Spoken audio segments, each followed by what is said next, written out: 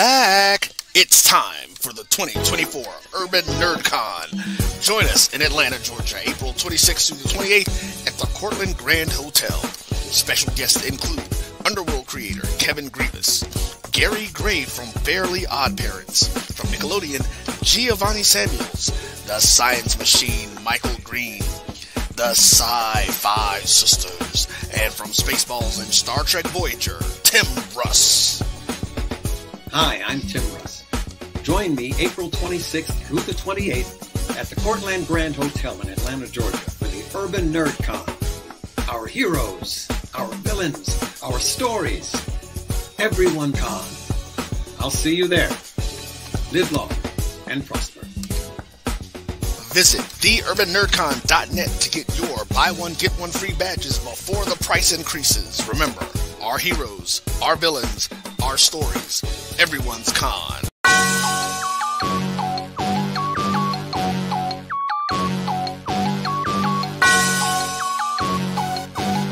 Yeah.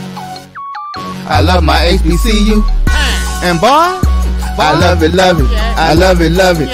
I love my HBCU. And man, I hope my team they won one. Yeah. I hope my team they won one. Yeah. Man, I hope my team they won one. I hope my team they won one. Yeah.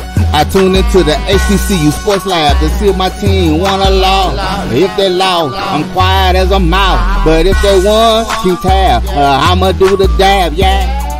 Dr. Cavil, he know what he be talking about. Mike and Charles, they know what they be talking about.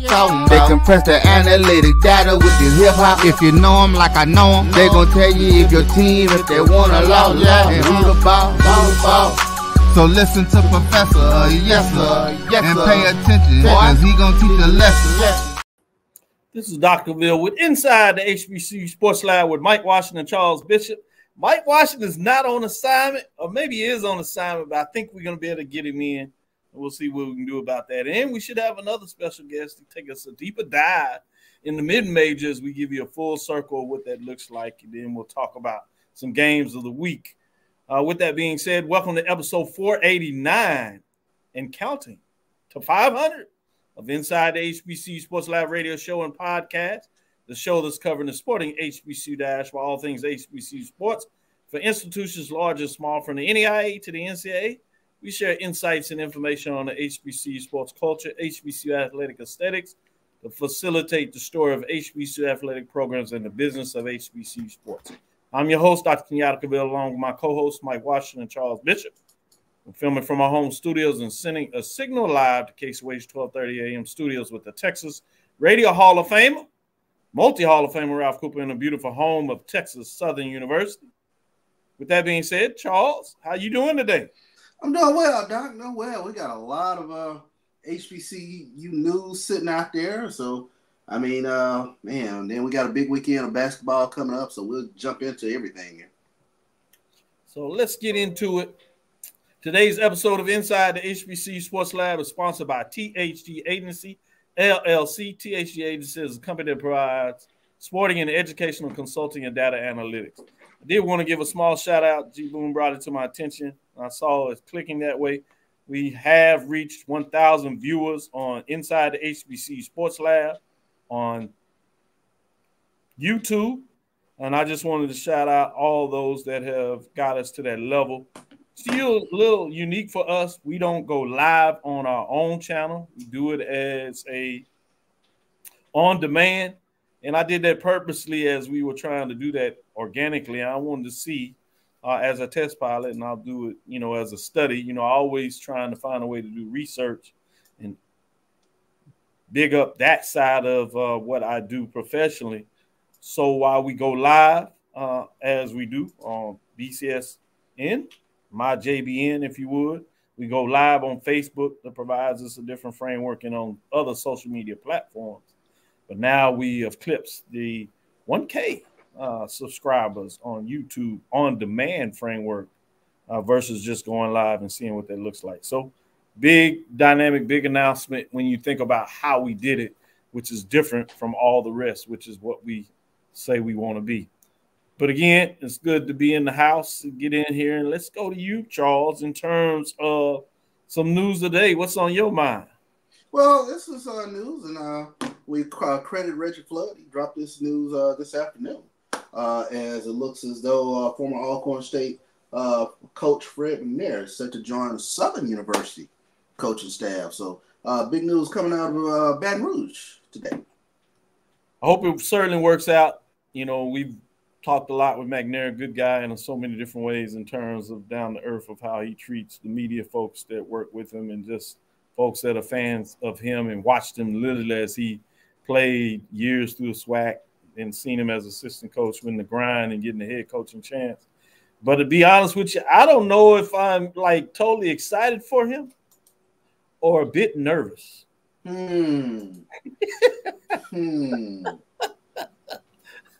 I bet there are a lot of fans that are in between. They're not sure to be excited for, big him up, certainly.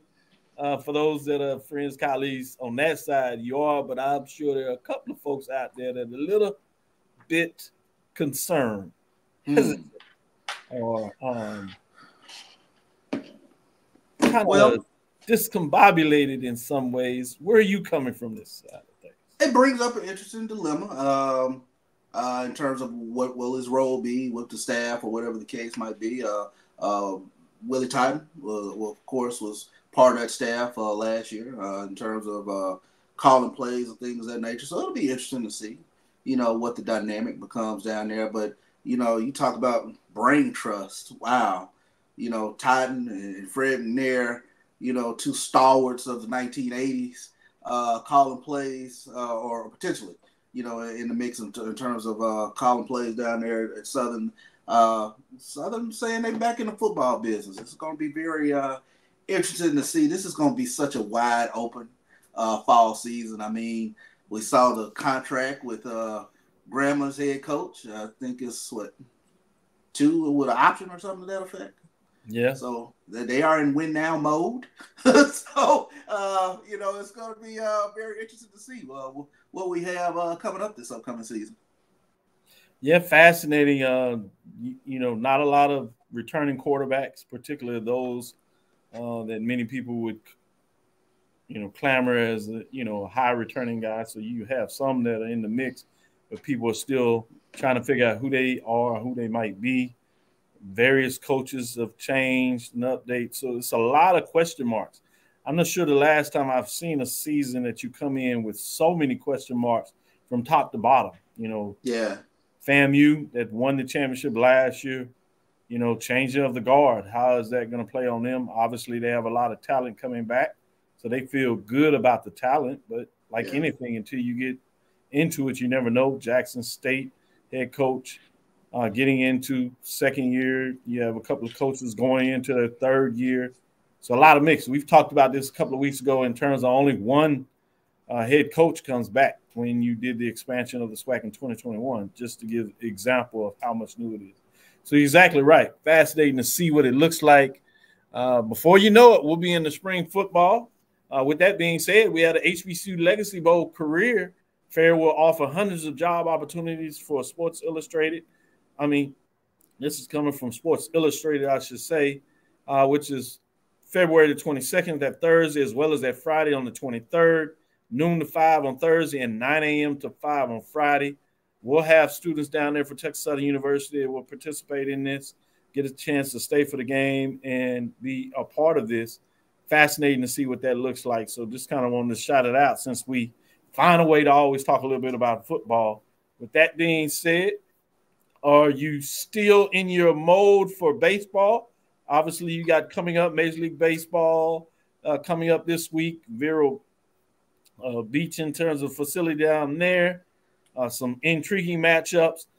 I also wanted to shout out the plug. You know, you had last week with softball, HBCU softball that took place. Shout out to Howard that dominated that, scored over 8 runs. Their closest matchup was a 3-2 matchup against Alabama State.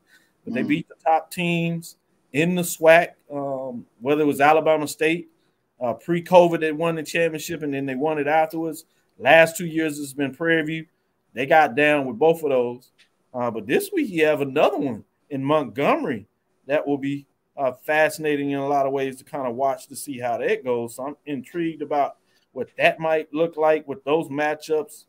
Friday, Saturday, you have Alabama A&M, Alabama State, Alcorn, FAMU, Grambling, Howard, which I'm fascinated to see run it again, Southern, and then you get D2, Tuskegee, SIAC in the mix, and Tennessee State. So a variety of teams. We saw A&T come in there last week that had a solid week, couldn't really push that much going on, but now you got softball again. So I'm liking these ideas of these classics. Kind of started off many years ago with Langston being able to bring programs out there to play in their tournament. Now you see some other tournaments popping off of HBCUs. A couple of years ago, Atlanta did its thing, and now you see Montgomery getting in the mix. So fascinating to see what that looks like. Any thoughts in terms of the matchups this week with softball, Charles? I mean, those are very interesting matchups, especially when you talk about Alabama State, Howard playing in this tournament. That's pretty exciting. That's it's kind of what we want to see when we start talking about wanting to see those top teams in various conferences play each other. We started to see it in basketball. We started to see it in baseball. And now softball. So it's always great to see that. Good stuff. Good stuff. I see we got Mike to sneak in here. I told the people you were coming. Everybody was waiting on you, Mike. They were like, "Where's Mike?" I said, "He's coming. He's coming. He's not on assignment." How's it going, Mike? Oh, it's going good, Doc. Just settled in here. Had to knock out a quick lecture, but glad to be in the lab tonight. You said that real fast. Somebody is allowing you to be in front of their class, Mike. Man, it's every fall and spring, man. I don't know what it is. They allow me to. That's a scary thought. No, seriously, it's good stuff with the experience that you have out in the marketplace to bring an executive into the classroom to talk about the business, chemical engineering, environmental. So you get the traditional clinical professor. That's a big deal. Like Charles, get out there putting in that work, man. Y'all bringing some intriguing components to the classroom where you're just not in the books like myself. It's important to have you all around. Yeah. Hey, but I will share a thought with you. There was a here on the yard, and there was a lady. It's Phyllis. I forget her last name. And she said, I know Phyllis. You look familiar. She was like, "Are you on that show with that boy Charles and that boy Dr. Cavil?"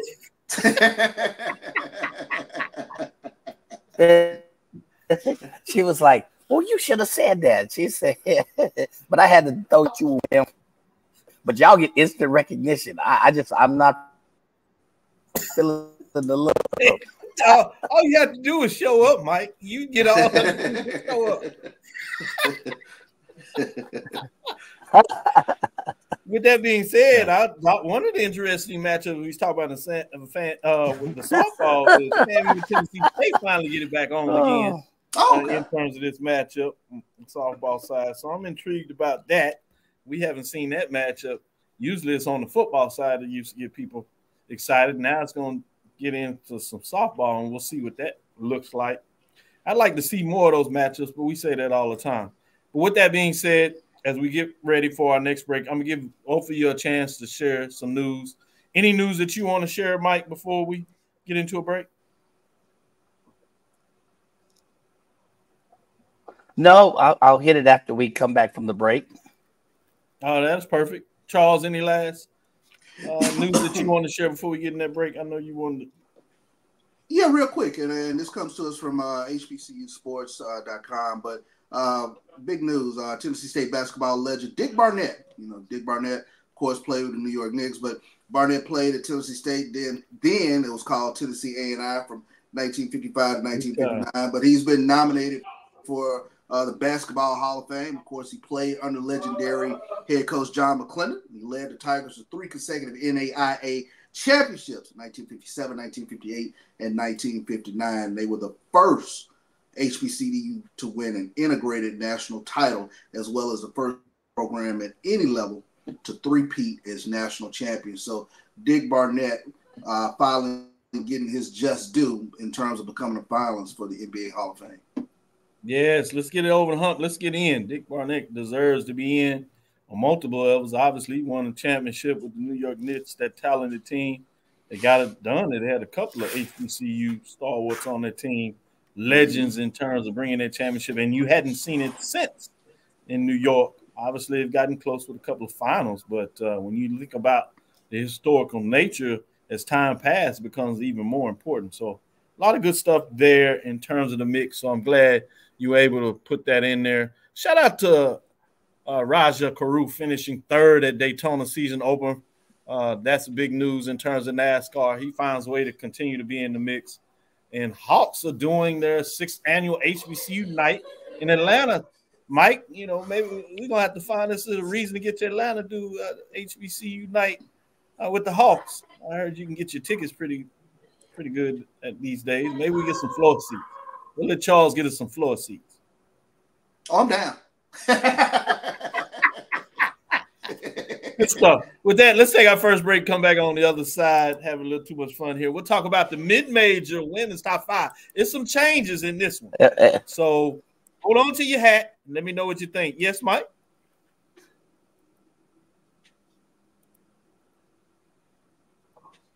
With that, we'll take our first break. We'll come back evidently all we need to do is toss around Charles' name, and we good. We are solid. I told you that. Now, Atlanta, he's big, but you go to Jackson, oh, he's other world. He's other world. Charles and Jackson, man. That's like, wow. This is good. They treated me real nice. We try to take care of Doc once we get over to Jackson. Oh yeah, Jackson. It's for the people. That being said, we'll be right back after this first break.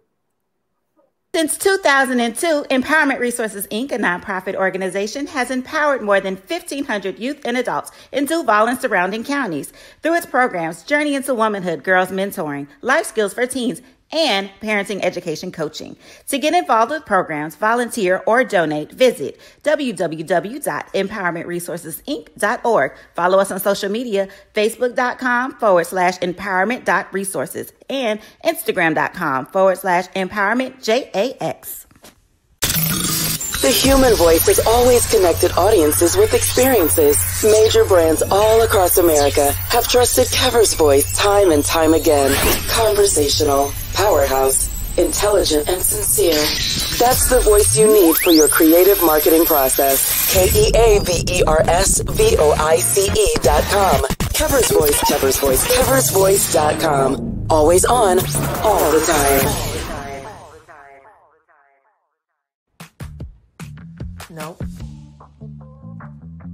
Nope. Come on, him? Ooh, I like him.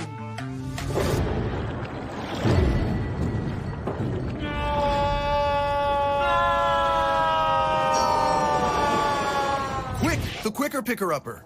Bounty picks up messes quicker, and each sheet is 2 times more absorbent, so you can use less. He's an 8. He's a 9. Bounty, the quicker picker-upper. From novice to aficionado, find yourself here. High quality cigars plus personal customer service. Slow Burn is Waco's only mobile cigar lounge, featuring a meticulous, curated collection of premium cigars. Visit our website, www.slowburnwaco.com. That's www.slowburnwaco.com. Compress the analytic data with your hip-hop. If you know them like I know them, they gon' tell you if your team, if they want to lose, and who the ball. So listen to Professor, yes sir, and pay attention, cause he gon' teach a lesson.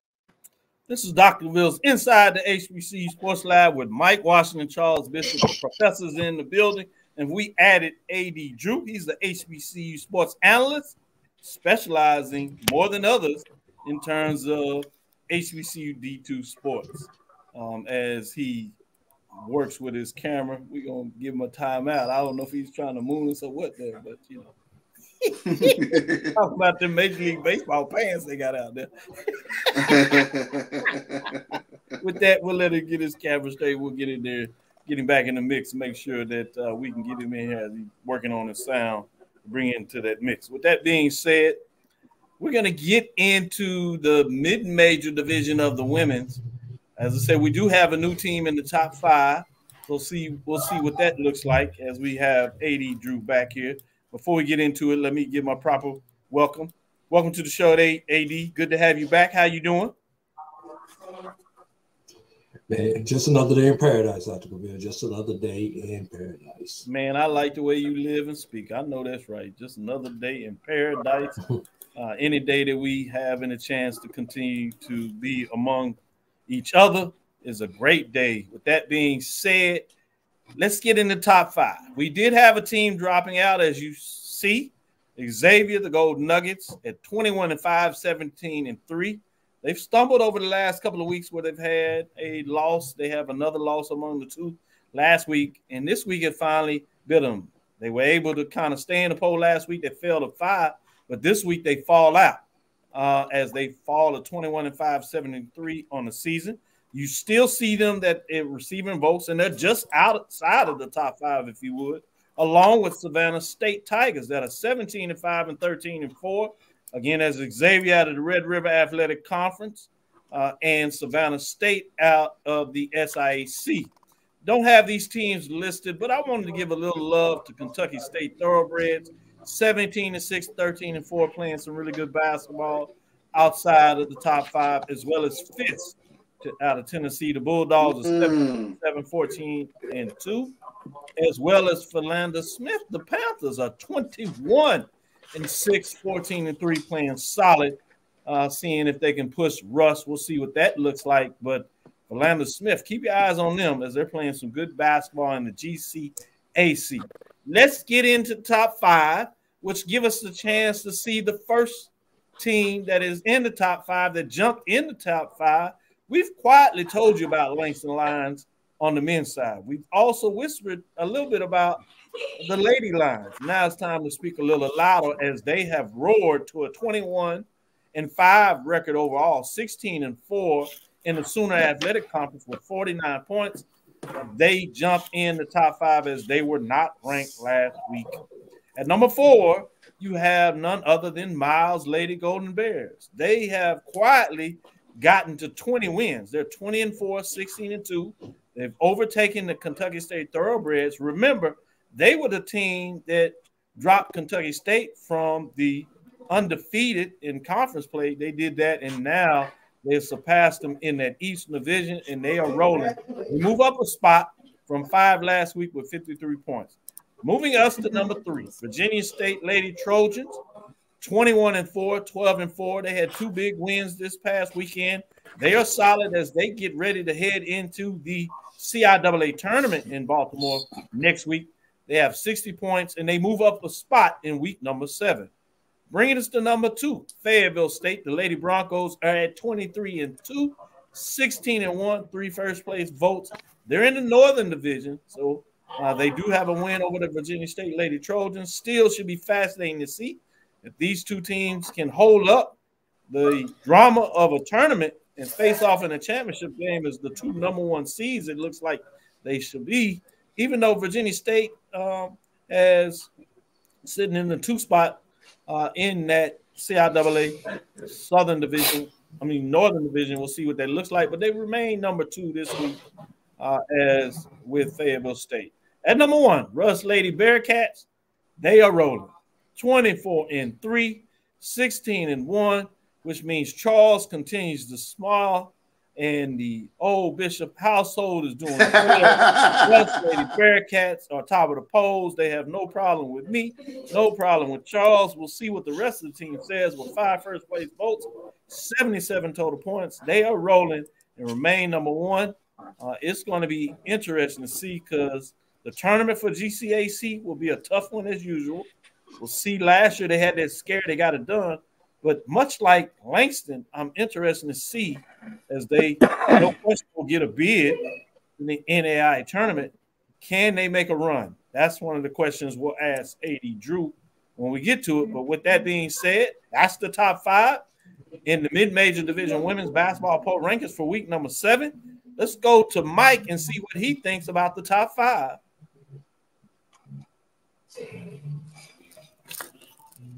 So the only problem I have, the only question I have is where on earth do you put you have Langston with their record, but where's Savannah's? No, I'm sorry, I got it wrong.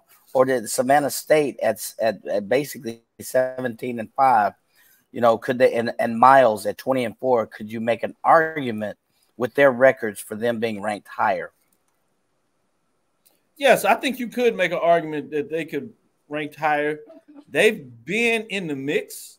As we said, Xavier fell out, so they were in there. But when you talk about Savannah State Tigers, they are on a nice run. I think they're a little behind Kentucky State and certainly Miles, the Lady Golden Bears. But I agree with you. I think you could make that argument getting the top five. With that being said, let me go to you, Charles, and get your thoughts on the top five. Let me talk a little bit about the Rush Lady Bearcats, and that way I can eat good in my house. You're talking about what is it about Rush? I get to eat real well at my house. I get to talk about the Rush Lady Bearcats, but you talk about a program over the last 5 years.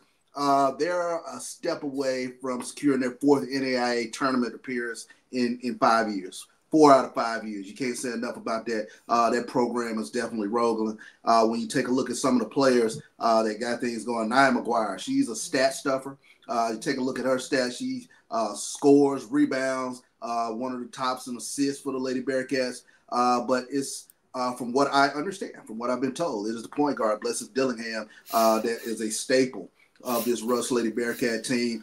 Gets everybody where they're supposed to be, and they're in the midst of making a great run. This is a phenomenal program. I concur with them being number one. Go Lady Bearcats. I love it. Talking about your Lady Bearcats as we go to Drew and get his thoughts on the mid-major poll rankings. The Bearcats have won 11 straight, to your point. Their last loss was to that Philander Smith team, as I talked about, 77-68. But since then, they've been rolling, and that was their only loss in GCAC play. 80 Drew, with that being said, what are your thoughts on the top five programs? I like the top five, but as we get closer to tournament time, I always have to ask the question, who's the one? What do I mean by who's the one? Who is the one that's going to lose in the early rounds of their conference tournament? Somebody on your list, Dr. Cavil. It never fails. No matter how good of a post regular season they have, there's that one team that they have trouble with that it seems like they get matched up with because of records in the postseason tournament. Who is going to be the one? I'm curious to see that. Talk about two teams that you don't have on this list. Kentucky State.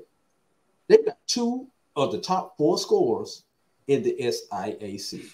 Grayson Kerr and Talia Dilworth. Is that impressive, or is it more impressive that Savannah State has 3 of the top 11? Amari Hurd, Maya Bird, and Nyla Allen, as far as scoring goes. Which one is more impressive to you guys? 2 of the top 4 or 3 of the top 11?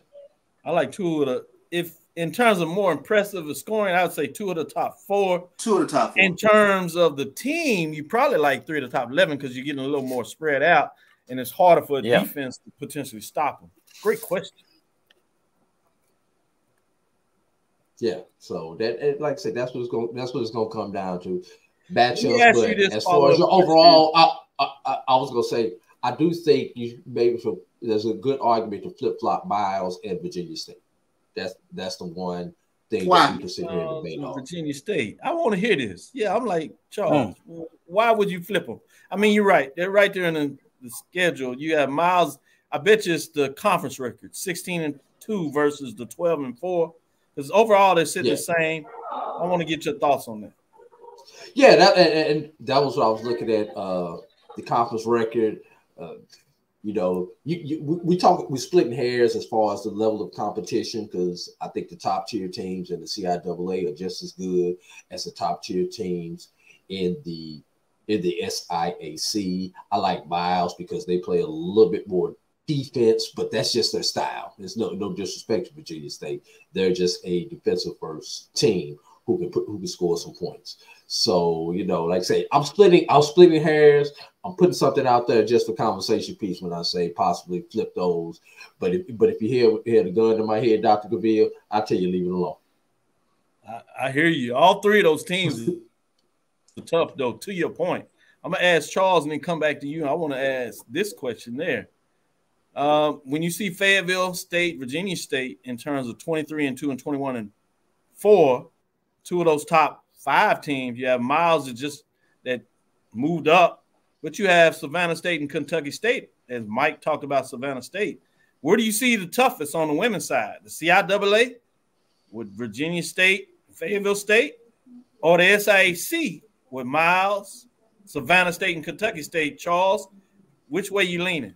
Well, see, that was the question I was just about to ask. Where are we more likely to see the upset, in the CIAA and the SIAC, or even in the NAIA? I'm real curious about what AD's statement about, you know, one of these is going to catch it somewhere. But I'm just curious as to what made you think in that regard.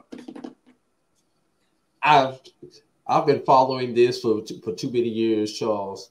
It happens. I mean, it happens in the SWAC and the MEAC. Look at what Texas Southern did last year. You know, they called Alcorn. It was that perfect matchup. The one team that they faced in the first round that they knew they could go in there and beat. Charles, you asking me that question? What school do you go to, and what happened to your women's team last year? Last year it happened. There's that matchup.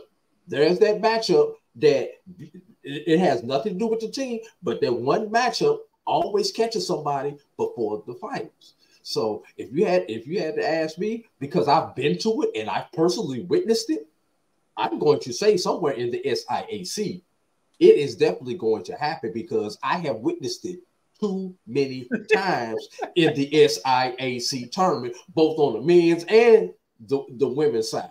You know, the CIAA, for some reason, CIAA, you tend to get the teams who you expect in the finals to be in the finals. Now, the team, they may not win the finals, but you tend to get the 2 top teams in the CIAA more often than you do in the SIAC. SIAC, there's always some 4 seed or something like that in the finals. It just never fails. Yeah, that goes back years too, Eddie Drew. It'd be fascinating to kind of see what leads to that. But you're right. It's just something about the SIAC tournament that one of those top seeds will get knocked off. And I'll tell you one thing about the SIAC tournament, because they take every team, all 14, 15 teams. Yeah, that's a good point. Sometimes the length of the tournament and those double buys tend to catch up with somebody. Those teams that play early in the tournament and have to play that extra game or two, they tend to get hot, get their momentum, and they go knock off one of those teams that's been sitting around till Thursday. It always happens. Shout out to Willie. You always looking for the drama. Yep. Exactly. Yeah, and then we're talking about the drama. Wendy, shout out. I love it with the Bearcat footprints on there, showing love to those Bearcats. I love it. With that, let's take our second break and come back on the other side. We're going to talk about it from a men's perspective. Look at the mid-major division. We'll get these two gentlemen's perspective of what they think on week number 7 for Doctorville's HBCU mid-major division men's basketball poll ranking for this week. Stick with us. Be right back after this break. If you think all pads are exactly the same, think again. This is Always Ultra Thins reinvented with the Always Triple Protection System. This pad wicks gushes 90% faster, absorbs even more so you can feel dry, and locks odors in. Rethink your pad for up to 100% leak-free and odor-free comfort with the totally reinvented Always Ultra Thins. This is always like never before. The Cavil Group is a Florida-based marketing and training consulting firm. We help businesses communicate to their target audience and engage them in conversation. We also help to expand their audiences, which will ultimately result in growth for those organizations. In addition to being a certified constant contact specialist, my colleagues and I are also certified in John Maxwell Leadership Principles. We use these proven principles to conduct workshops, training, and private coaching sessions for individuals and companies looking to take things to the next level. Contact us to schedule a free consultation. Issues today, don't delay, call Cavil. As technology continues to bring changes to the world of education, it's time we also reimagine teacher professional development. Gone are the days of one-size-fits-all learning that can only be accessed at a specific time and place. The Stride PD Center is an on-demand library of mobile-friendly courses that allow educators to learn anytime and anywhere. Our dynamic courses provide bite-sized learning and help educators advance their knowledge while also gaining professional development hours. The best professional development plans are those that include a level of flexibility and choice for educators. Whether you're a teacher, school, or district, visit us today to take charge of your learning. Compress the analytic data with your hip-hop. If you know them like I know them, they gon' tell you if your team, if they wanna lose, and who the ball. So listen to Professor, yes sir, and pay attention, cause he gon' teach a lesson. This is Dr. Bill inside the HBCU Sports Lab. Let's get into it. A couple of changes. 2 teams drop out this weekend. The men's side, it's getting real interesting as as Morehouse Maroon Tigers and Tougaloo Tornadoes, they both drop out 17-9, 14-5. As Tougaloo drops out 21-5, 13-3. As you see, Texas College Steers are getting votes 15-4, as well as the Tougaloo Tornadoes at 21-5, 13-3 with 24 points. Let's get everybody in Jackson will jump on me. Tougaloo Bulldogs. I want to make sure I make that correction. Tougaloo Bulldogs. I got a text just now. I was like, oh God, Tougaloo Bulldogs. That's the Talladega Tornadoes and Tougaloo Bulldogs with that correction. In terms of that update. Appreciate it in terms of that. At number 5, we have Xavier, the Gold Rush in the top 5 dropping out. I guess that's what happens when you drop out of the polls. You get some mix up in your names. But Charles, make sure that we continue to get the love from all the people out there. Jumping in the top 5 this week is Xavier, the Gold Rush. On the men's side, 19-6, 15-4, 47 points. They were not ranked as they jump into the poll rankings. At number 4 this week, moving Xavier as they're in the Red River Athletic Conference, battling for a championship there to see if they can get it done. Let's get into number 4. Benedict Tigers sitting at 20-5, 14-5 in the conference play out of the SIAC with 58 points.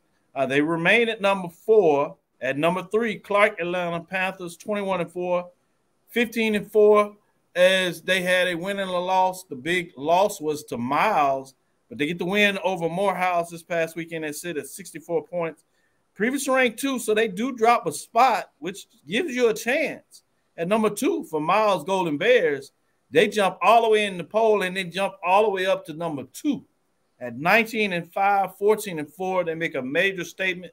2 big wins, including a win over Clark Atlanta, as they bump them down to show what they're about. With 70 points, they jump into the poll all the way to number 2. But number 1 should not surprise anybody. Langston Lions, 2 wins, 25-1, 19-1, 8 overall. One thing that I was intrigued about Langston Lions, the number 1 team last week, and then I dropped a loss as Langston clinched, as you know by now, Sooner Athletic, and they did that last week on Thursday. They've won 3 games since then in terms of what that looks like. But with that being said, is the NAI top 25 poll rankings, they only do polls every 2 weeks. So it gives the number 1 team a chance to kind of fix themselves, much like you saw Langston when they lost a couple of weeks ago, but remain at 2. I'm intrigued next week when the poll comes out. Who will be number 1 in the NIA? Will it be Langston finding a way to jump in that poll, or they stay at number 2? With that being said, the number 1 continue to be number 1 as they are rolling in week number 7 with the mid-major poll rankings there. I'm going to start with you, Charles. What are your thoughts in terms of this week's top 5 on the men's side? And let me say it again, Tougaloo Bulldogs and Talladega Tornadoes. With that being said, top 5, what are your thoughts? Langston, I agree with the top 5. Langston has done what they need to do, 25-1, superbly impressive. the intriguing team to me, and I come back to the SIAC, is Miles, and I know AD, you had an opportunity to see them up close in terms of playing Allen, but they won 7 in a row. What is it about this Miles team that really stands out? Defense, and more defense. Charles, explain to me how you do not score for the first 6 minutes of a ball game, give up the first 14 points of a ball game, and send the game to overtime. By locking it down. I mean, yeah. Explain that to me. Oh, you know how you do that? When you come out in the second half and score the first 12 points of the second half, hold them scoreless for the first 8 minutes of the second half. That's how you can make it up. And that's what I saw. That's what I saw Tuesday night, and I've got the tape to prove it. And another hostile to sit at the overtime. I was about to say another hostile atmosphere in Birmingham. Huh? Y'all saw the video. Well, yeah. I guess if I may add into that, it's not just that game. If you look at the last few games, they're also number 1 in scoring margin or margin. So they're allowing teams only 60 points per game. That's number 1. So that's over the course of so many games, 20 some odd games, plus their margin is 9.3. So, and you may say that's low if you look at some of the other major margins, but the only person that's ahead of them is Benedict. So their defense is clearly the star of the show. Yeah. I mean, it's definitely the star of the show. Coach Boston doesn't panic. And the thing about Miles, when you get them in Knox Wyndham Gymnasium, you're talking about one of the most intimidating arenas in Black college basketball. Charles, you've been there. That was fun. And that was, you know, Lord Jesus, let it be a weeknight. Did you say Lord Jesus? He calling him. Did you say? Man, you went all Holy Ghost, so it must be so. Hey, let it be a weeknight, bro. Give them an excuse. Greek night, fried chicken night, whatever the excuse is. Let them students come up in there and pack out that gym. Oh my God, man! All I'm going to say is, thank God, when I was coaching at Tuskegee, we never played them over there. Played them at Fairfield. Yes, we played them in Fair Park because they at that point in time the administration wanted the gate, and they that gym where they have it only holds 1,000, and you would get probably close to 3,000 for a Tuskegee Miles game. Nice, yeah, I bet you that was a nice environment as well. But it's something about being in that bandbox with 1,000 folks squeezed in there, excited about their team. With that being said. Any final thoughts, Mike, on the top 5 concerns you have? No, I guess the one, if they pull them out, is I think you have Clark Atlanta up there, right? Yes. Yeah, they're number 3, right? So and then if you look at the statistics and look at their record, can they make a push throughout the entirety of the season? They started out.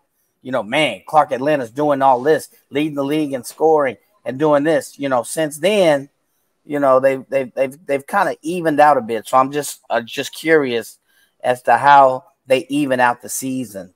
Scoring 76 points a game. Their defense has fluttered a little. So other than that, no problems with the poll whatsoever.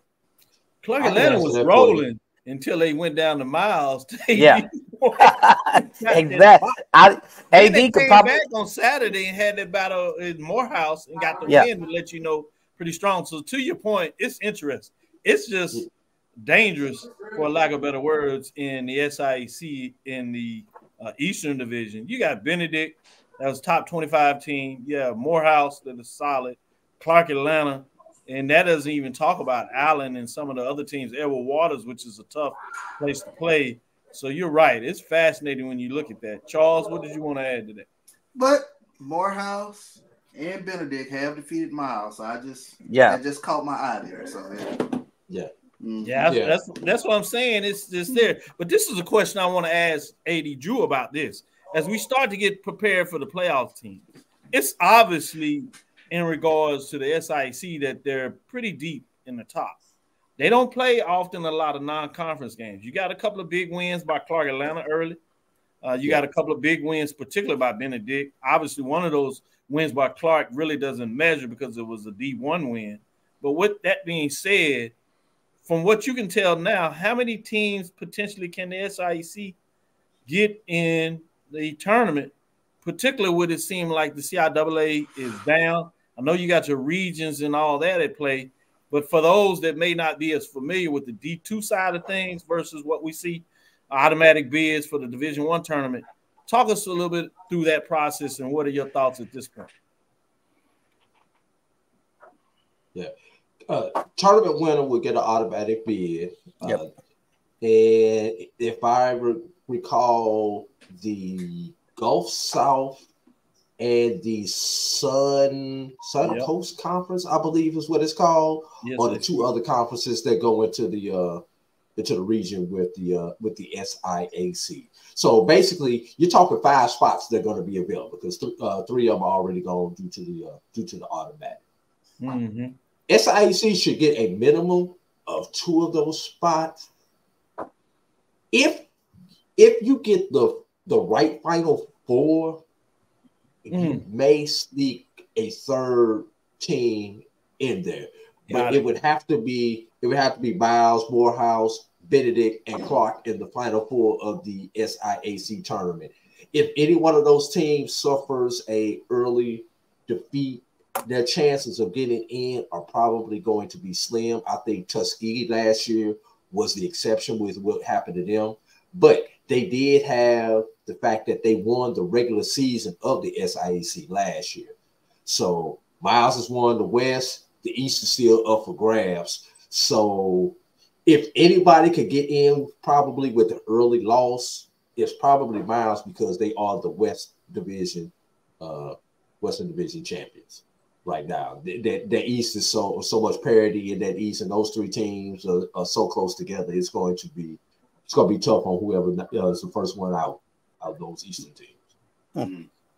Good stuff. It's going to be fascinating as we get in these tournaments to kind of see how things play off. Obviously, I have an eye on the NIA.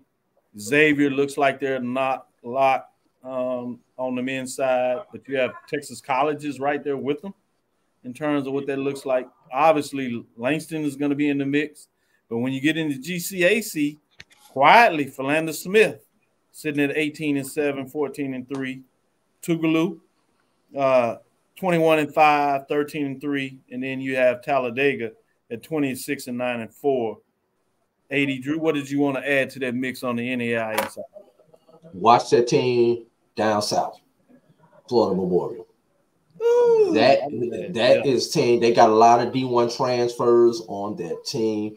That is going to be the team to watch in that Sun Conference. If they can get into the NAIAs, I think that particular team can make some noise in the NAIA. But they've got to get through that gauntlet called the Sun Conference, and there are a couple of good teams in that Sun Conference, which they are one of those top 3 teams in that conference as far as talent goes.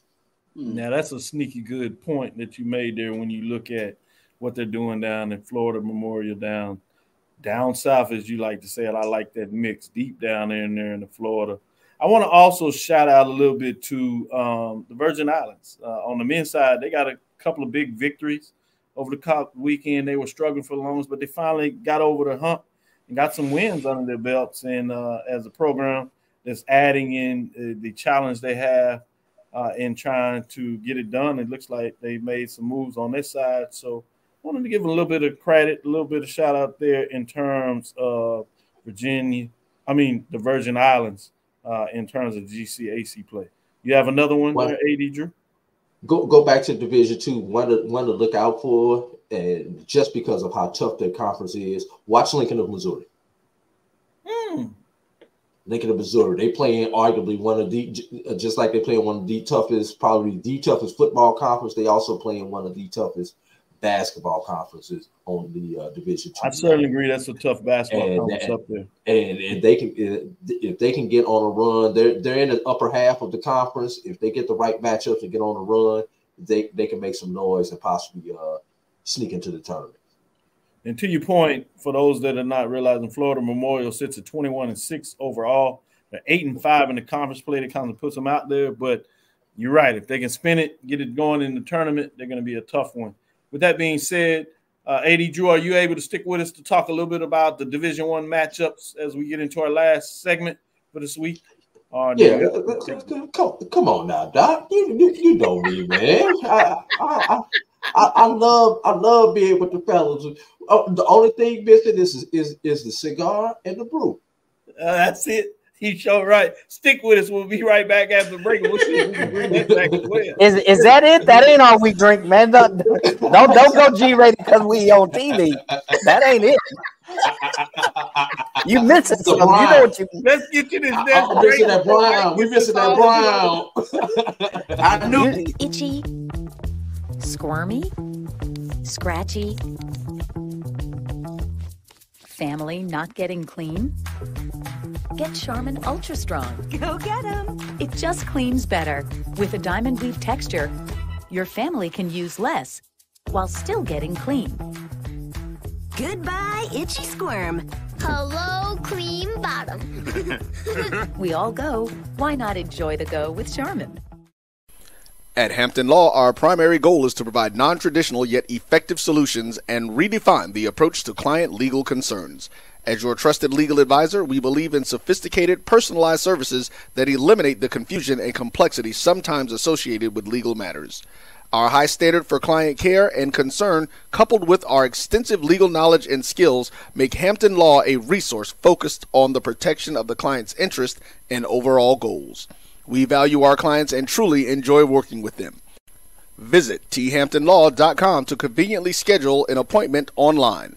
Tamika Hampton Esquire, 1631 Rock Springs Road, Suite 336, Apopka, Florida, 407-494-1471. thamptonlaw.com. Nope. Nope. Come on, him. Ooh, I like him.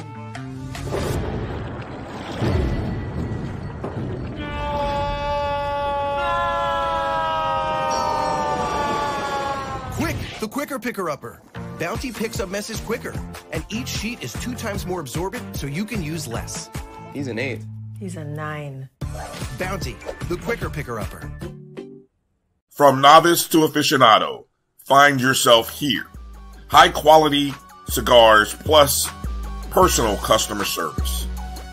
Slow Burn is Waco's only mobile cigar lounge, featuring a meticulous, curated collection of premium cigars. Visit our website, www.slowburnwaco.com.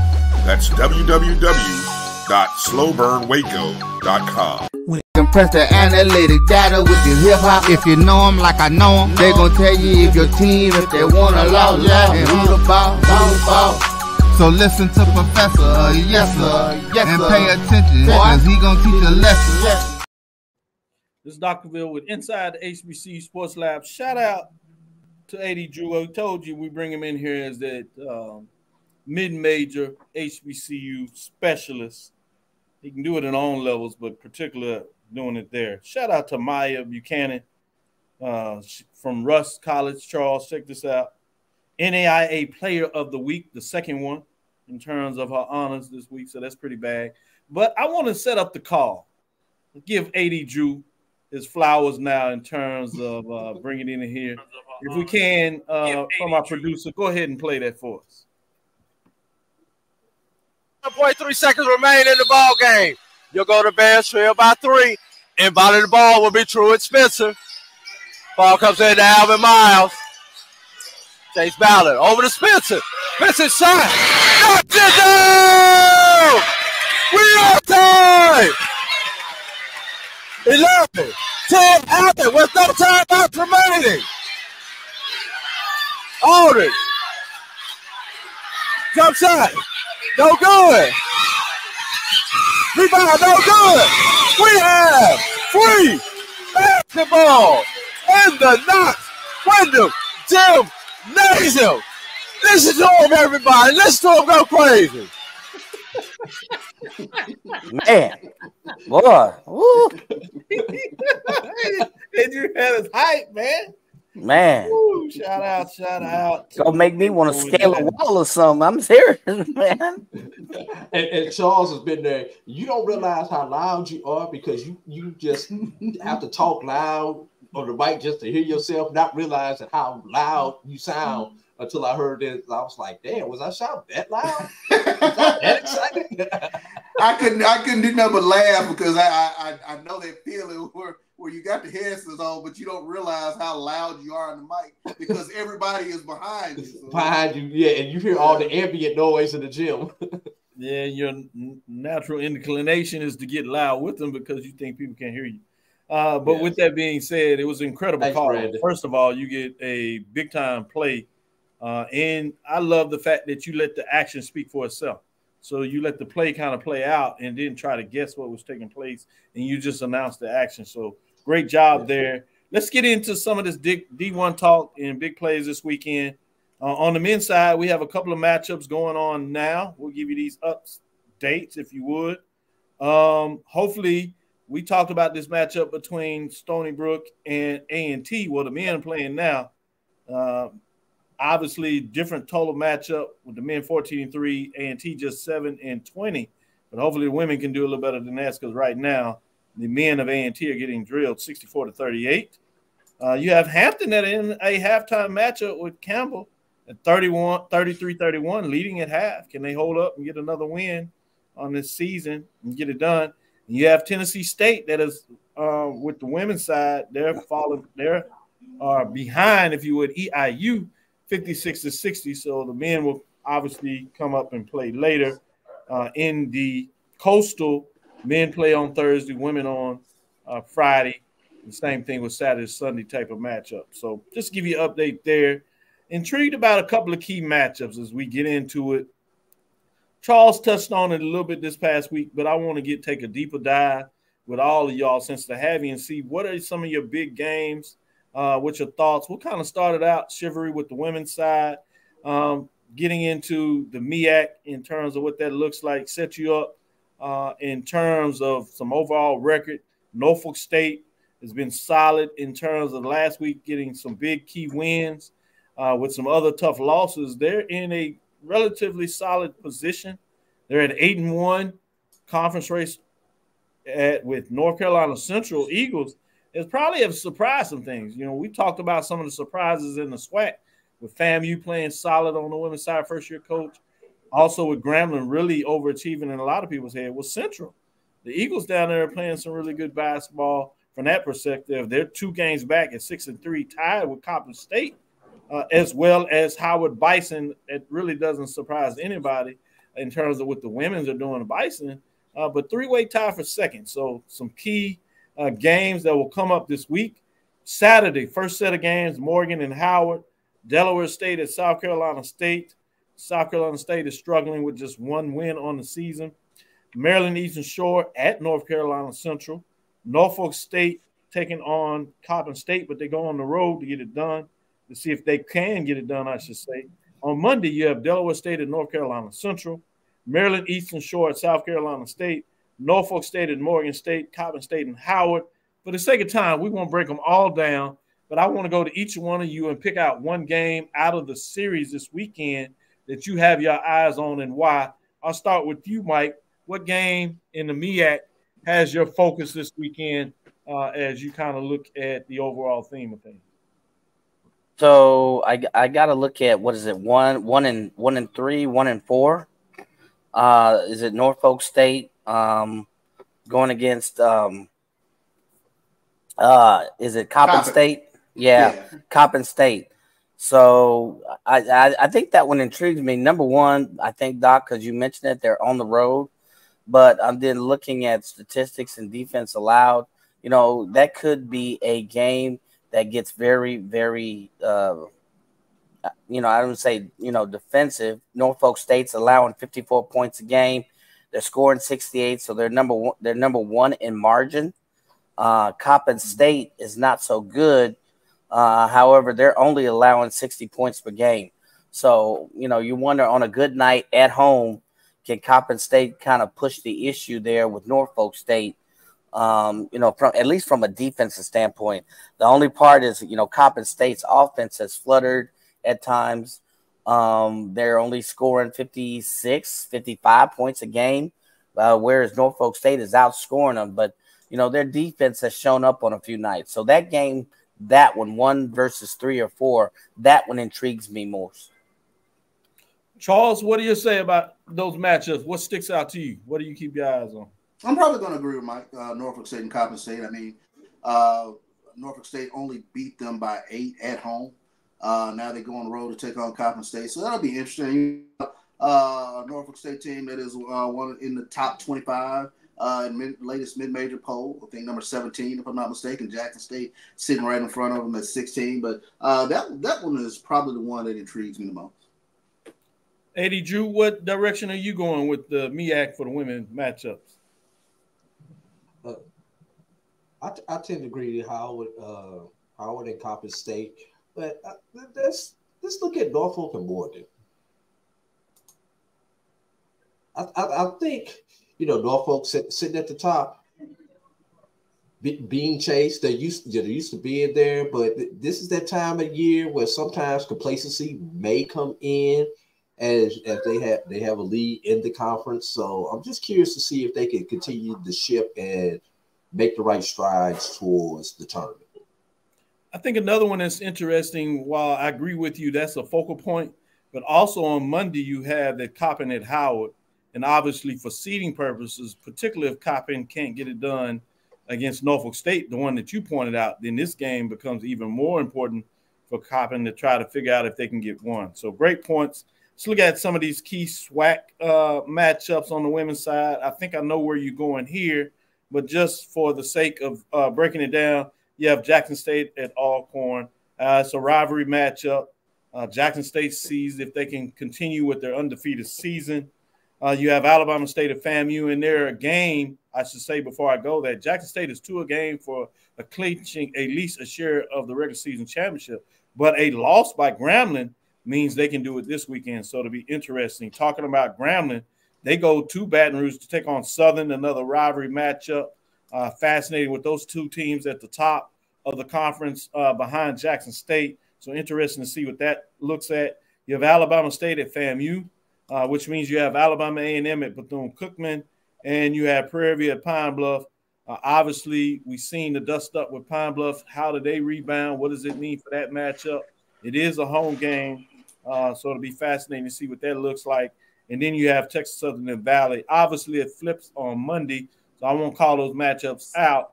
But starting with you, Charles, which direction you going for key matchup this weekend that you want to keep your eyes on? I think you touched on it. I think the one that I'm paying most attention to this weekend is Prairie View and Texas Southern Saturday, Monday, respectively, going to UAPB. We saw turmoil on their bench that, that's just not normal. And that thing can get off the rails real quick. So I'm really curious as to see what Prairie View and Texas Southern can do this weekend. Golden opportunity for both teams to go 2-0 and sort of get themselves back into the and at least get into that 8 seed in terms of getting into the SWAC tournament. I think you probably said it the way you wrote that down. Just not normal. You're right. With that being said, Mike, what are your thoughts in terms of a key matchup for you this weekend? Yeah, for me, I don't know if it's key. I think it'll be interesting because I'm leaving Jackson State alone. They the big dog. They eating the big piece of chicken. They 13-0. Nobody's messing with their plate. Then it's everybody else. The next little dog that's getting close to the table is Grambling State. But do you want your cornbread? So exactly. So Grambling State sitting at 10-3, an interesting 10-3. They have Southern, who I think they beat the brakes off of earlier this year, but they got them at Southern now. Southern's number 4. So that number 2-4 matchup, is Southern gonna make a run and say, hey, we're 9-4. We're one of the 2 teams at 9-4. We're tied with Pine Bluff. Or is Jack Grambling State going to make the emphatic statement and say, no, we big dog number 2. We get the next big piece of chicken. So that's the way. Statistically, you would have Grambling. They're outscoring them. They're out defending them. But I don't know. Something can happen at the end of the season, where Southern at home, pulls out a game out of their derriere and plays well. So that game intrigues me. Gentlemen, I would hate to go to Mike's family reunions because it sounds like what all the women there can get really interesting in terms of these plates of chicken. It sounds like, the big dog, if you would, using that vernacular on the plate. Nobody's asking Jackson State for their cornbread. With that being said, which direction are you going in terms of this matchup? Which one did you look at?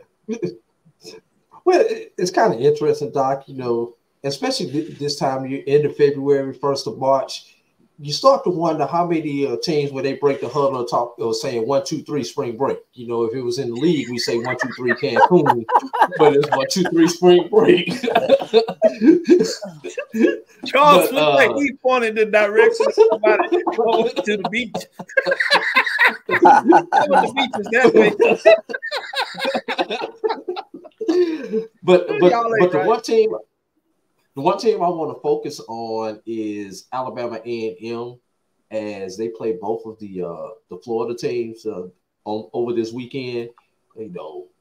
There could be a flip where Alabama A&M could wind up behind both of the Florida teams if they do not do what they're supposed to do and take care of business this weekend against the Florida teams. And the question, speaking of the Florida teams, can anybody slow down Ariana Grizzle from Florida A&M University? I hope not. She's a SWAC leading scorer. Yeah, leading scorer. By like 2 points, almost 3 points a game. It ain't even close. She's just south of 20 points per game. Ain't nobody close. I think next person is 16-8 or something like that. What's her name? What's her name from Pine Bluff? And then you actually got Prairie View sitting at number 3 at about 16. So the next 3 players are around 16 points a game. She's right just under 20. We're gonna call it a cool 20 points per game. Yeah. So nobody's been able to stop her really.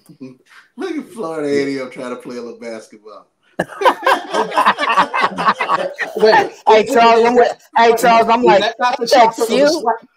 Ain't that cute? FAMU sitting right now where they sit at in the standings, is that not the shocker of SWAC women's basketball this year? Especially considering how late they hired their coach. And they hired their coach the week before school started. She didn't recruit anybody. She brought one player with her. Done a lot. Yeah, I think in a lot of ways you certainly got to look at with FAMU in terms of what they did. But there's a lot of room to make an argument for Grambling. I don't think people thought much about Grambling, but I wouldn't fault either one. If somebody said FAMU or said Grambling, I'm not getting mad because I think you can go in either direction. You're right. Those 2 teams have outkicked the coverage, as they say, in regards to succeeding on what they did in the season. So great point there. Let's go to the men's side. We'll make this pretty quick. I think it's obvious all the eyes are going to be in Baton Rouge and Southern in terms of this matchup, in terms of your first place. But if you had the Jet and you were able to get to another game, or as Charles liked to talk about, those Monday trap games, let down, whatever, Manic Monday as you talk about, maybe there's a game on Monday that you keep your eyes on. I'm going to go with you first, Charles.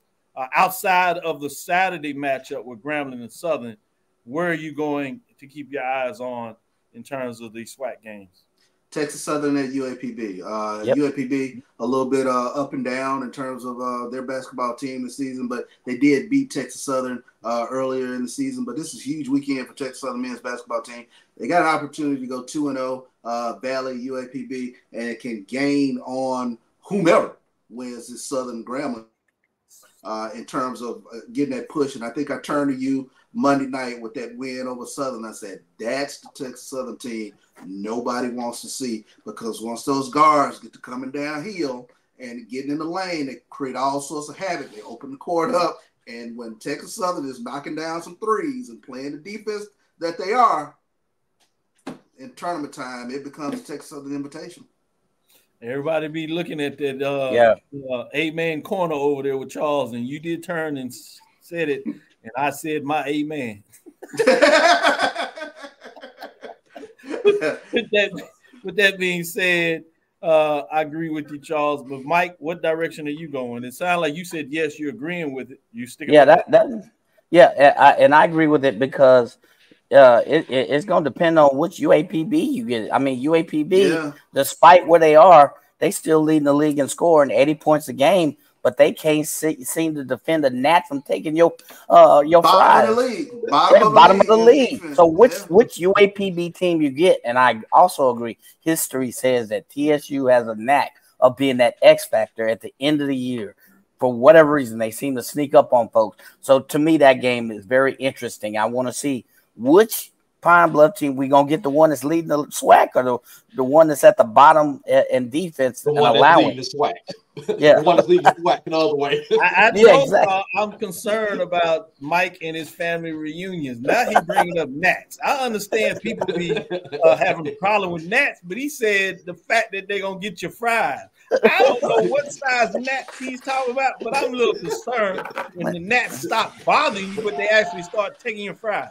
That's a whole different conversation. I'm not gonna go there. Eddie Drew, what is your game outside of that Grambling Southern game? What are you looking at? Actually, I want to focus on the team and what they need to handle this weekend, and that's you guys' alma mater. That's Prairie View A and M. You know, this is the SWAC basketball tournament is not called the Texas Open for without a reason.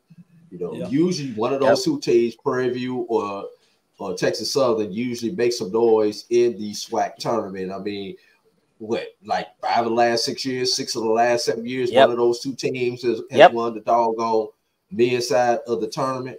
That's right. Now, Prairie View, they've got one team they need to beat and one team they should beat and damn sure better beat them. They got UAPB on Saturday. They need to beat UAPB because that's a team immediately ahead of them in the stand. If you get that game against UAPB, please do not slip up and lose to winless Valley. Valley is the game you cannot afford to lose if you're Prairie View and you're trying to get into that 8 slot. I'm sorry, I can't say it any plainer. One, you need to handle to control your business. The other one, just don't slip up on those Manic Mondays, as we like to call them. I'm gonna go off of that. I like all of y'all picks, but I'm gonna go to Mississippi. I told you they treated me well down there, so I'm gonna stick with it. You got Jackson State on the road at Alcorn the Braves. Both teams sit at 8-5, and they have a puncher's chance out of their first place. Certainly, the winner of this game put themselves in position to be in the top 4. Both of them have won 4 straight games and playing some really good basketball. After Jackson State started out well, but went into a swoon, and Alcorn kind of got there early. But now both of them are saying, hello, we're back in the picture. So this one's a big one in regards to the seating and the standing. So I'm going to go off the grid and go in that direction. The last one we're going to look at is in the MEAC, which is just looking wild in terms of just how deep the teams are. Norfolk State got the benefit of a call, not to say it was wrong, but just the benefit of the call when you look at the game against South Carolina State, or as Drew talked about many years ago on the football side of the thing in terms of MEAC-ish is the term he kind of coined. It's come back again now on men's basketball. Norfolk State did get the win, to their credit, and they sit at the top in really good position now, sitting at 7-2. But you have 5 teams that are just 2 games back going down the stretch. That's Morgan State Bears sitting at 5-4. South Carolina State Bulldogs sitting at 5-4. North Carolina Central, that had 2 tough losses that have meant they have lost 3 straight, are sitting at 5-4. And Howard is kind of rebounded and got back into business, sit at 5-4, even though they lost their last game.